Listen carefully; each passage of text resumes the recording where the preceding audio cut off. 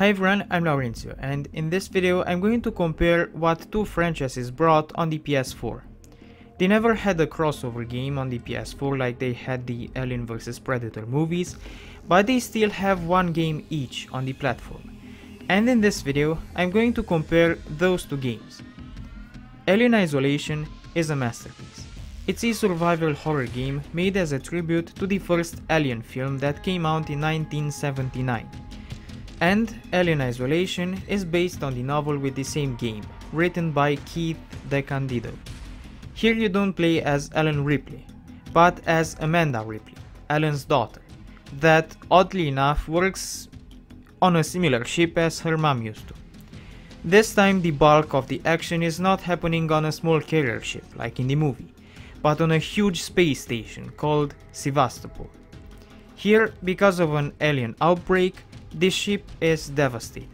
The last survivors have gathered in groups and shoot any human on sight. The androids are defective.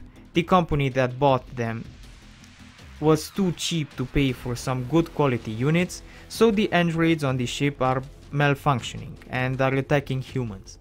And while Ripley has to dodge humans and androids, she also has to avoid the alien that caused all of this mayhem.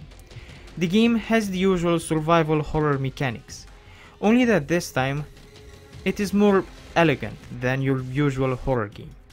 There are no cheap jump scares nor gore, but instead what makes this game a horror game is the tension.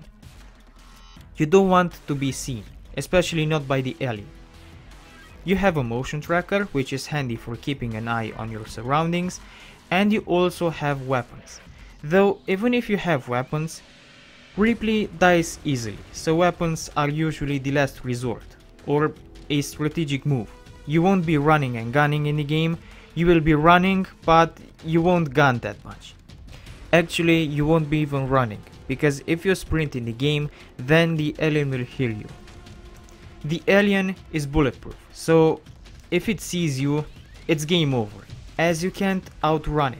But luckily, you can fend off the alien with the flamethrower, if you have enough ammo. Humans are easier to take down. You can take them down with a gun, or with a Molotov, or you can throw a noisemaker and let the alien kill the group. Androids are tougher. You can take them out by hitting them with your wrench, though you will barely have any health after such an encounter. If you don't get killed in the process beforehand, you can shoot them, but they take many bullets to stop functioning. The best option for androids is to outrun them, as they can only walk and can't run. Or you can headshot them multiple times, but outrunning them is the best option. Or you can disable them with an EMP, which brings me to the crafting. In this game you can craft items like medkits to boost your health, or noisemakers that attract the alien in one spot, and other items. And I have to praise the AI in the game. Depending on the difficulty you are playing, the alien can be really smart. If you play the game on easy, you just have to watch to not get close to the alien. But in the harder difficulties, and especially on hardcore, the alien has random behavior. It can turn around when walking a corridor, it can even look under the table you are hiding.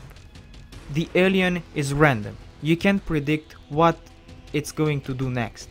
Also, your motion tracker barely tells you anything on hardcore difficulty. And aside of avoiding enemies in the game, you will also see multiple minigames, whether to unlock doors or hack into systems.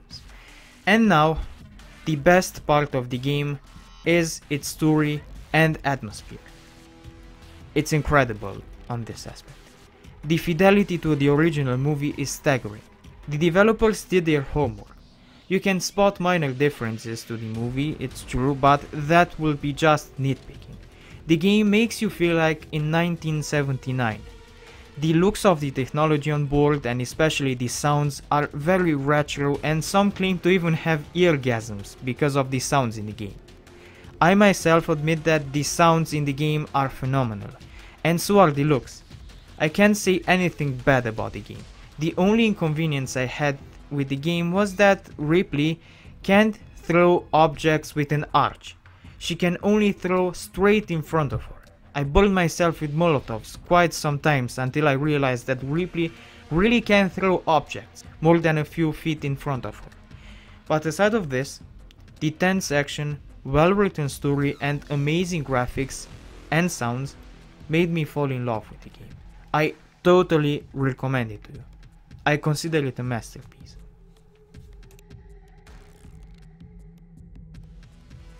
Predator Hunting Grounds is an online multiplayer game that many people disconsider.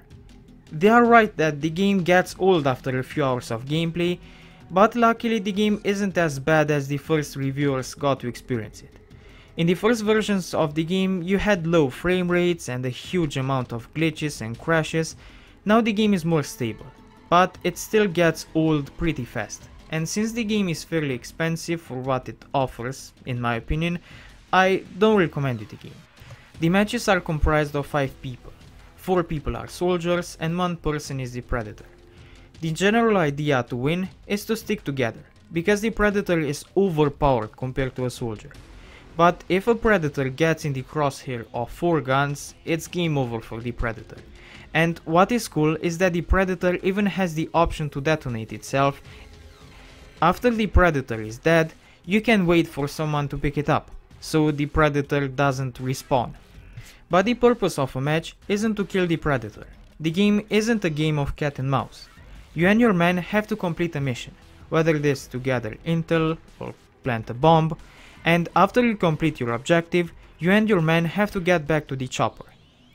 In the meantime, the Predator is hunting you and your men, so as a soldier you have to fight other humans, do your mission, fend off the Predator and get back to the chopper in time. Sounds cool? Well, it is. But it gets old after a few hours, especially since you get to see the same jungle. There are only 3 maps and all of them are in a jungle, so they feel the same. And you can unlock more content, if you're willing to pay for it. So yeah. As for the gameplay, it has a decent amount of depth. There are multiple soldier classes, and you can change your loadout and select perks before a match. The weapons aren't that plentiful by number, but they do their job. And as a Predator you also get classes and get to customize your loadout. The Predator also has the weapons shown in the movie, like the transparent cloak or the laser. You can also imitate human sounds, which is cool. So in conclusion, you could say that the 2 games complete each other.